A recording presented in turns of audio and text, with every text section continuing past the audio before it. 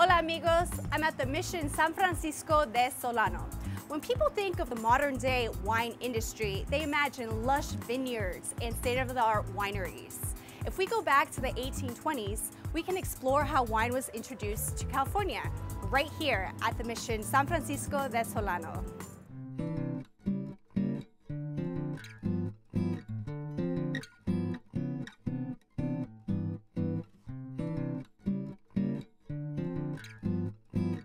I'm inside the mission courtyard, which was founded in 1824 by Padre Jose Altamira, who felt that the last two missions located in San Francisco and San Rafael were poor locations for health and agriculture.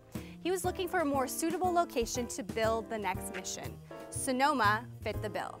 The padres were required to plant vineyards surrounding each mission for the purpose of growing grapes to make sacramental wine.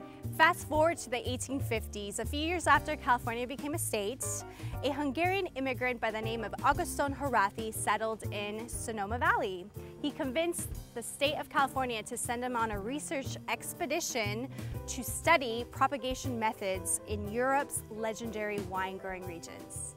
What Augustine observed during his European travels convinced him that Sonoma Valley's red, gravelly soil and warm climate was the perfect wine-growing region to rival Europe's famous vineyards. In 1857, Augustine and others founded California's first official winery, Buena Vista, and by the late 1870s, California was producing more than 2.3 million gallons of wine a year. As you can see, I am literally surrounded by so much history. How cool is that? This is especially exciting for my family at Ceja Vineyards because we are building our own mission-style winery, paying homage to how wine was introduced to California through the missions. Thank you so much for following me today. Stay tuned for our next adventure.